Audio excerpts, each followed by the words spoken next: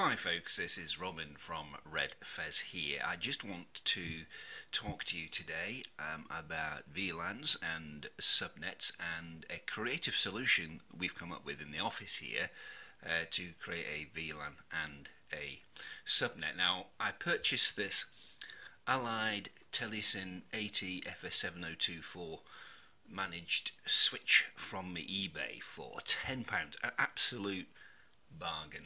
The reason why I purchased it was because I wanted a switch that would allow me to split my network into two. What we want to do in the office here is create a subnet that we can use, or a VLAN that we can use for client PCs, so we can connect them up to the internet and make sure that we can get them updated, update any antivirus, but at the same time keep them separate and isolated from our main network. It's good security practice to do that. I was using this old Dynamode switch, which is a great switch, not a problem with it, but it's an unmanaged switch, so it basically doesn't really do anything particularly clever.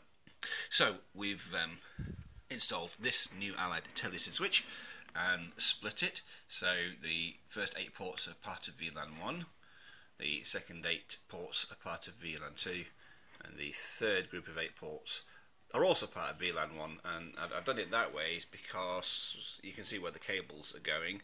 So we have some devices on the network off to the right and some devices on the network off to the left. So just split it that way.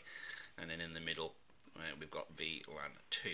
Now that's all well and good, but it is just a layer 2 switch. So you've created a VLAN, but what it hasn't actually created is a separate network with a separate range of IP addresses, etc., etc.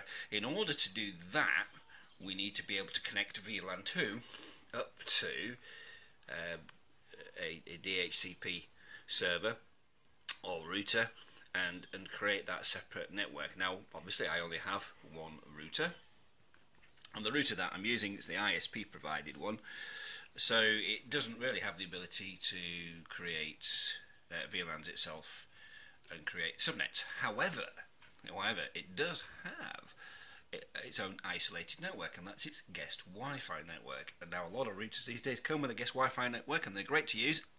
So if your friends are around or you've got guests, you can give them the guest Wi-Fi password. They can get on the internet, but they can't actually get onto anything on your network. And that's exactly what I want our client PCs to be able to do.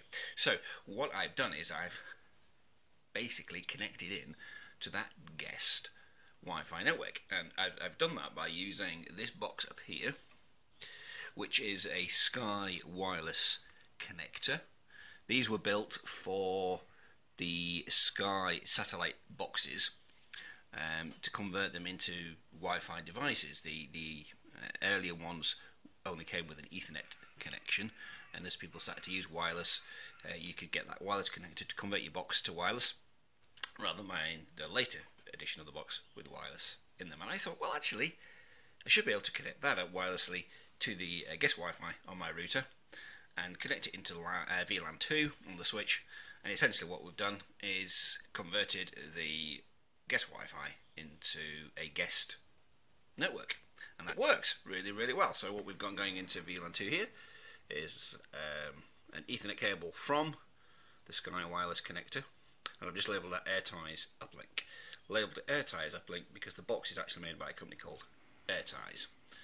Okay, so I think that was a creative solution. It does work. We've now got a switch with VLAN 1 and VLAN 2, so we've got that separate network that we need. I can access it from the office, I can plug client computers in, and they're isolated and separate from the main network. So, hope you enjoyed that video. Please feel free to comment, like and subscribe, and we'll see you again soon with some more videos. Thank you.